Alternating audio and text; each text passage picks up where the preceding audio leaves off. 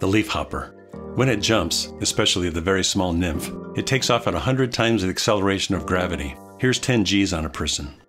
If a leafhopper were the size of a person, it would be like us jumping, accelerating from 0 to 200 in a matter of seconds and landing a quarter mile or more. Way more airtime than Morpheus got. Here's the problem. His little leafhopper brain says jump. Now if that signal reaches one leg faster than the other, and he takes off at 100 G's, he's going to spiral sideways. End of leafhopper. Took many years for scientists to figure this out, but here's what they found deep inside the leafhopper. 2 perfectly designed intermission gears that are connected to the leg muscles, so if one of those legs moves faster than the other, those gears force both legs to move in perfect sequence. Ask yourself, how in the world could some mutational change, one unguided little random change at a time to some insect that didn't have those gears, have turned something into those 2 perfectly intermeshing gears?